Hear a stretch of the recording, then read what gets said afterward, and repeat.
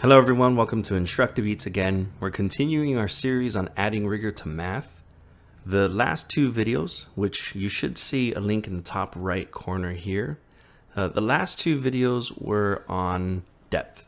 So we really just defined depth and we looked at math examples that infuse depth. Our video today is going to be on complexity. So we're going to define complexity and we're going to take a look at some math examples. Now, the math examples that we used for depth had complexity embedded in it. So we may take a look back at some of these examples and then later we're going to look at some new ones. So to get started, what is complexity? Well, complexity is all about connections, really. Just making connections across ideas, concepts, between disciplines to get a real thorough understanding of a topic. Or to be able to create unique and effective solutions to problems. So one big component of complexity is connections. And we can see that in complexity, forcing students to rely on background knowledge and skills, which is again connections to what they already know. And they're utilizing of self-regulating strategies like planning to solve a problem, organizing, whether that's materials or information in order to solve a problem, self-regulating strategies like persistence and having the patience to solve difficult problems. All of that, though, complexity usually is about solving authentic tasks or real-world problems. Now, I just want to say right off the bat that when we look at some of these suggestions, you don't have to use all of the suggestions. It would be very cumbersome to pick a math problem and say, you know what, I'm going to use all of these depth and complexity suggestions, because it would take you hours to come up with a really good project or a really good problem to give to your students. And that's not what we want. We just want you to be able to take what you already have and to quickly just infuse some rigor into it. So what does it look like in math? Well, complexity, being that it's all about connections, it's going to touch on math, multiple math domains. So you have a problem that forces students to use MBT standards and concepts, fractions, measurement data, geometry, algebraic concepts. Of course, we're focused more on the elementary side of things. But, you know, as you move up into middle school and high school, you can incorporate all the multiple math domains that they've worked on. So tied to that, connections across or between grade level standards from previous grades as well. And as teachers, they always have that particular stance that I'm teaching 5th grade. I just need to teach foundation, 5th grade standards. That's it. I don't want to go above. I don't want to go below. But that's not really realistic. We're not isolated to just our experience that we've had since August of this school year or whenever your school year starts. So especially in the beginning of the year when you're talking about working with just place value, it doesn't make sense to just stay within your grade level and work on place value concepts. If you want to make it complex and engaging, you're going to have to go back to previous grade level standards and embed their understanding of measurement data and geometry and all of that along with what they're working on currently. And then continuing that connections vein, your math problems, if you want to make it complex, you can connect it to other disciplines. Force them to utilize reading or geography in order to solve those math problems. So going on to the self-regulating strategy side of things, a lot of times complex problems will involve research or planning. And like I said, not all of the problems that you add rigor to have to, but that's one suggestion. Another suggestion is create problems with multiple steps that require persistence, or problems with multiple steps that involve realistic or real-world tasks. Here, this one goes beyond equations, puzzles, etc., utilizes scenarios. I think it's definitely important that a lot of our problems go beyond just equations and puzzles, but like you know from the previous videos, we talked about magic squares. Magic squares are flexible. It gets straight to the point. It forces kids to really go deep into content. And magic squares also force kids to utilize their persistence, their organizing, and so forth in order to solve those problems. So like I said, these are suggestions. You don't have to pick all of them. And if you did, you'd be really limited to what you could make. Most of your problems would be really lengthy word problem projects and such, which really kind of defeats the purpose of adding rigor, especially when we're trying to do so to engage kids. And then the final example or suggestion necessitates the use of problem-solving strategies. So we could have a whole video just on problem-solving strategies, but to give you a quick example, I'm going to go back to what we did with depth, and I'm going to show you how we actually utilize problem-solving strategies to solve some of these problems. So this dr plus dr plus dr plus dr equals md, it had depth infused because we removed information and we forced kids to make generalizations. But then we also utilized the problem-solving strategy of making a list, because we looked at this D and we noticed, hey, it's in the tens place. It's limited to just the digits 1 through 9. So let me list out all the digits 1 through 9. And then I can determine whether or not it's possible for D to be any of these digits. And we could see pretty quickly that, well, all these D's added up together make M. And M didn't regroup it to the hundreds, so none of these D's could be big enough to force a regrouping. So D couldn't be 9, 8, 7, 6, 5, 4, or 3.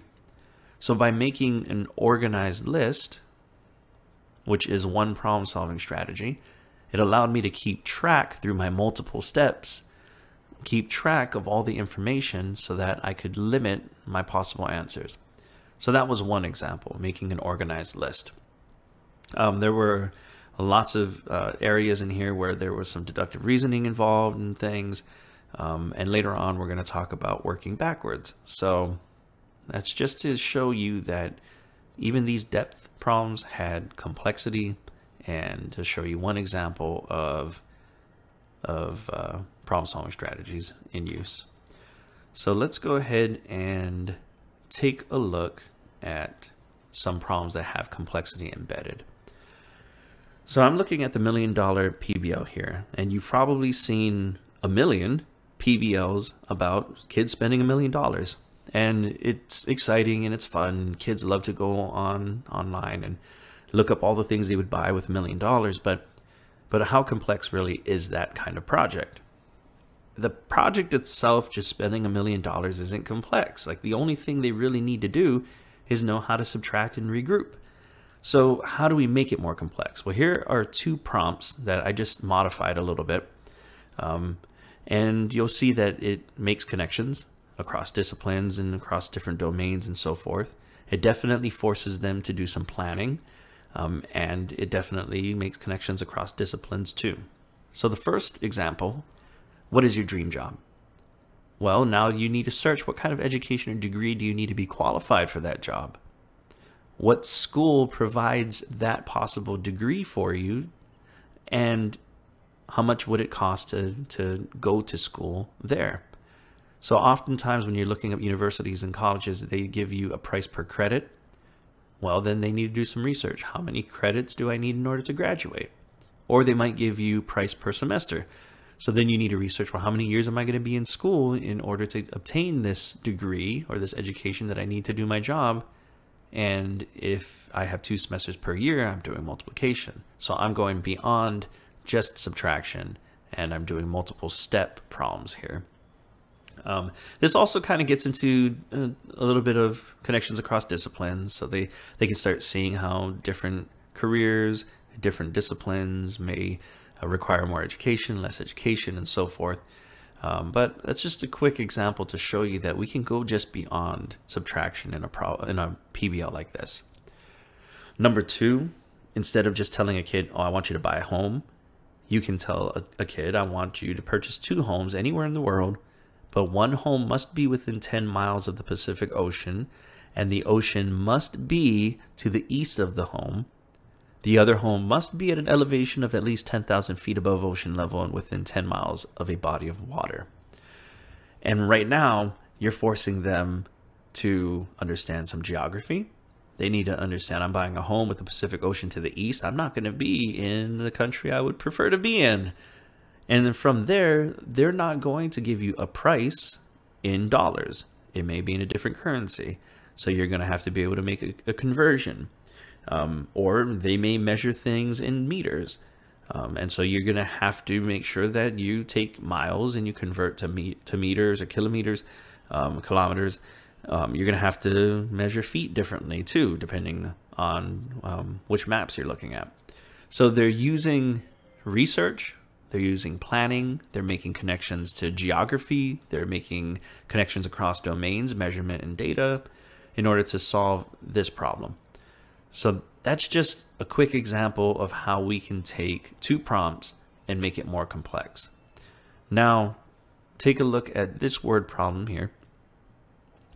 This is another example of a word problem. It's a realistic situation, but how can I make it more complex? It says, Mimi went to the mall with $50. She went to the shoe store and spent half her money on shoes. So easy enough, $50, spending half the money is $25. Then $14 more on socks. So I have 25, I spent 14, I just have $11 left. And the question is, how much money does she have left? $11. Really straightforward, really simple, but then take a look at how we can make it more complex. Mimi went to the mall. She went to the shoe store and spent half her money on shoes. Well, how much money did she have to start? Well, I don't know. So I don't really know what half her money means. Then she spent $14 more on socks. I don't know how much money she had left after spending half of it. So I don't know how much money she has after spending $14 more. Then she went to a clothing store and spent 1/3 of her remaining money on pants, and then spent $18 at the food court. All this is meaningless to me. Then it says she went home with $6 left. Well, now I have an ending point, $6 left. And so now I know I need to use a problem-solving strategy. I need to work backwards. And so working back from starting with $6 and working backwards, I can start making some meaning out of these fractions. So how much money did she have when she first arrived at the mall? I know she left with $6. I know prior to her leaving, she spent 18 at the food court, right? So I know then that 6 plus 18 is 24. Well, before she had $24, she had a remaining amount of money, and 1/3 of that was spent on pants.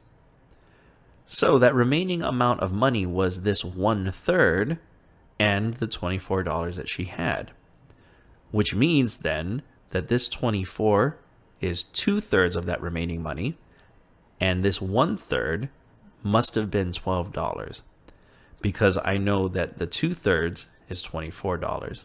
So 1/3 must have been 12. So at this point, when she started shopping at this clothing store, she must have had $36. Right before then, she spent 14 on socks, so she had $50. And before that, she spent half of her money on shoes. Well, if she spent half of her money and she was left with $50, that means then that she had $100 to start when she went to the mall. So you can see how complex this got just because I forced the student to work backwards. This 1/3 fraction here was meaningless, but as they worked backwards, they needed to think, well, I had $24, and right before then I spent 1/3 of all my money, so 24 must be 2/3, 1/3 must be $12. And then this half, this other fraction, half of what? You had to work backwards in order to determine that. So those are some examples on how we can infuse complexity into these real-world authentic task problems. The last example is a magic square. So we understand what magic squares are from the previous video. All rows, all columns, all diagonals, rows, columns, and diagonals all have the same sum. And in this magic square, I've already used some depth strategy. I took out one of the numbers, so I need to use some deductive reasoning and so forth in order to figure out one of these missing numbers and go from there. And from our depth video, you know that in this row here I have 8/9 and 1/9, and then I have this unknown. But this also shares this unknown square with this 5/9 here and this bottom right unknown number. So I can say that this 1/9 and 8/9 must be equivalent to this 5/9 in this unknown bottom corner here. And so that would give me 4/9 there. So the depth is added, that's fine, but how can we make connections and make it more complex? So if you look at the problem here on the right, I have, instead of giving them 1/9, I say A equals 2/3 minus 5/9. So now they're going to have to convert fractions and they're going to have to subtract fractions to find A. I didn't just give them B, I told them B is 5A. So now they need to use algebraic understanding, how this is represented, and multiply. So now we're multiplying fractions. And then for C, I didn't just give them 8/9. I gave them C equals the perimeter of this magic square. So they're using geometry, understanding of squares, knowing that all sides are congruent. Even though it looks like a rectangle, they should know we call it a magic square. It doesn't matter what it looks like because we're stating it's a square. And then they need to use their understanding of measurement to figure out, well, if I have 2/9 of a unit here for this side, what's the total perimeter? And once they figure out the perimeter, they figure out what this top right corner is, that it's 8/9, and then they can solve the magic square using their deductive reasoning and other strategies and so forth. So you can see from these three examples that making connections, forcing students to have to use self-regulating strategies like planning, using problem-solving strategies as well, can really take a problem and make it even more rigorous. So I hope that you enjoyed that video. Again, we are InstructaBeats. You can find us on YouTube at InstructaBeats Official, or you can find us on Instagram at InstructaBeats. We're going to have a magic squares video come out soon where I can show you how to create magic squares and give you ideas on what kind of content you can use magic squares with. But until then, make sure you turn on the notifications for your YouTube, so anytime we come out with a video, you'll be notified right away. InstructaBeats out.